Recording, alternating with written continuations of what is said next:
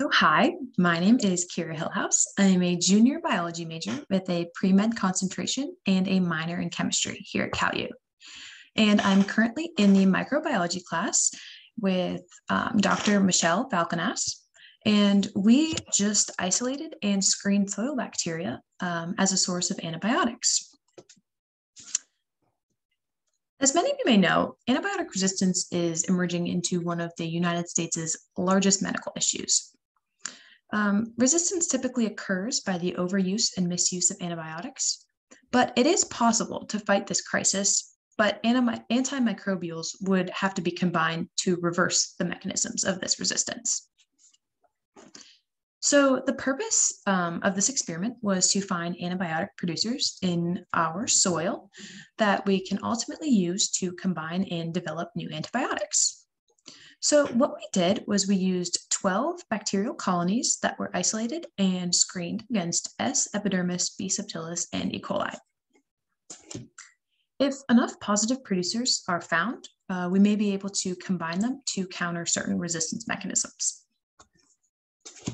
So leading into our method section, the soil was first collected in California, PA, and was then diluted up to a factor of 1 × 10 to the -5th. These dilutions were then used to create spread plates to isolate single colonies that were used to create streak plates. And then these streak plates were then used to make a master plate using the pick and patch method. The physical characteristics of this master plate were observed and recorded in a colony morphology table. This is used to help us get closer to the identification of these organisms. These steps were also helpful and done to make the antibiotic screening a simpler process. These antibiotic screens were run using safe relatives of the pathogens B. subtilis on nutrient agar, E. coli on lysogeny broth or LB agar, and S. epidermidis on LB agar as well. Each organism grown was then picked and patched onto these pathogen-covered plates.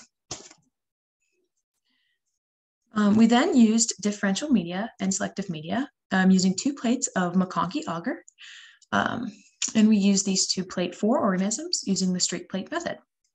The control was the E. coli and B. subtilis, and the test plate was the isolate number 11 and then isolate number 1 from the master plate. We then performed biochemical tests, including the gelatin test with B. subtilis and isolate number 11, the oxidase test with B. subtilis, E. coli, and isolate number 11, and the catalase test with B. subtilis, E. coli, and isolate number 11. So leading into this results section, as you can see here, plate A was screened against S. epidermidis, plate B was screened against B. subtilis, and plate C was screened against E. coli. Positives were found on plate B against B. subtilis, as indicated by a clearing around the isolate. We saw that both 9 and 11 had these clearings, but because they had such similar characteristics, it was assumed that both were the same bacteria, so only isolate 11 was counted. Moving into the differential and selective media section here, we used McConkey agar, which selects for gram-negative bacteria and will show whether or not the organism is a lactose fermenter. But we observed that plate A has B. subtilis and E. coli. The agar remained purple, but only the E. coli grew. And on plate B, the positive isolate number 11 and the first isolate were also plated. But we observed that the agar faded slightly to an opaque color, but growth was only seen for the antibiotic producer number 11. So moving into the biochemical tests, picture A here shows the gelatin test with the positive antibiotic producer number 11. Picture B shows B. subtilis, and both appeared to be liquid after exposure to the bacteria. Picture C here shows an oxidase test with B. subtilis, E. coli, and the positive isolate number 11, but no color change was observed. Picture D down here shows a catalase test with also B. subtilis, E. coli, and the antibiotic producer number 11, and all bubbled after the addition of hydrogen peroxide. So leading into our discussion, what do all of these mean?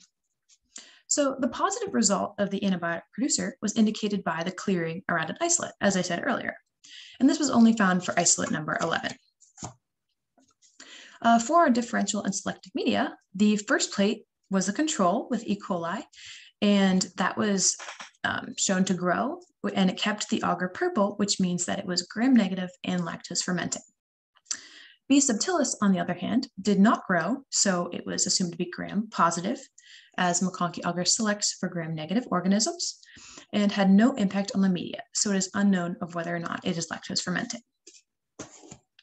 On the second plate, and indicated B in the result section, was the antibiotic producer 11, which grew, so it was gram-negative, but it was caused the media to fade into an opaque color, which meant that it was non-lactose fermenting.